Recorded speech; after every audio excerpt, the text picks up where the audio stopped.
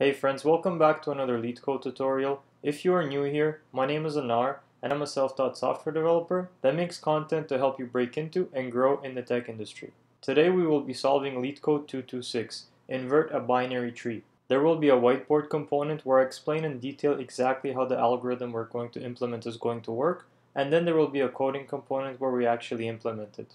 Before we get into that though, a gentle reminder to subscribe to the channel so you don't miss any of my future content. So in order to solve this problem, there's one specific thing that you need to understand clearly, and that's tree traversals. In our solution, we're going to be using depth first, post order traversal, and let me show you how that works. So with the depth first traversal, you actually traverse to the bottom of the tree to its leaves. A leaf is a node that doesn't have any children. The first time you actually process a node is when you've come to the bottom of the tree. In a depth first traversal, you recursively walk down the left nodes, and then when there's no more left nodes to walk down, you walk down the right nodes. Let me show you what that would look like. You start off at the root node, then you walk to the left node. From there, you once again walk to the left node. Then from this node, you try to traverse the left, but there's nothing there. Then you try to traverse the right, and again there's nothing there. What makes this a post-order traversal is that you operate on the node after traversing its left and right children. So in this case, after trying to traverse the left and right children of this node, you would actually perform some sort of computation on it. Once that's done, you pop back up to this node, and you go to its right child. Once on this node, you would try once again to go left, then you would try to go right, and then you would perform some sort of operation on this node. Then you pop back up to this node.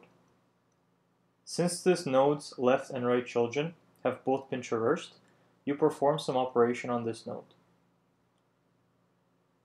Then you pop back up to this node. Since this node's left children have all been traversed, you go down the right node.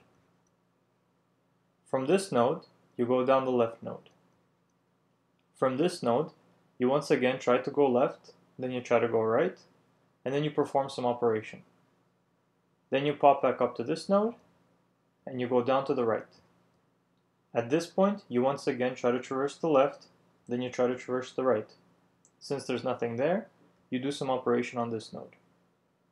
From here on, you pop back up to this node, and since both of its left and right children have been traversed, you perform some operation on this node.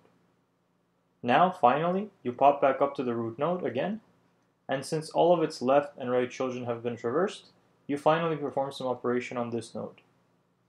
What the actual operation is fairly irrelevant. In this problem, we'll just be switching the left to the right and the right to the left. The part that you actually need to understand is the tree traversal, not the switching of left node to right node. Let's try to actually code this up now. The simplest way to do tree traversals is using recursion, so that's how we're going to do it here. Anytime you're traversing a tree recursively, you want to start with the case when you actually hit the bottom of the tree, and the left and right nodes are null or none. So we start off with if root is none, return none. What you return doesn't matter. The reason you need to return something is so the recursion stops when you reach the node that doesn't actually have any left or right children, instead of actually traversing into a non-value and getting an error. Then we're going to do our recursive case. Self.invert tree, root.left, self.invert tree, root.right. Since this is a post-order traversal, whatever operation we want to perform on the node is going to go after the two recursive calls. Just so you could see the tree get traversed, I'm just going to print the node.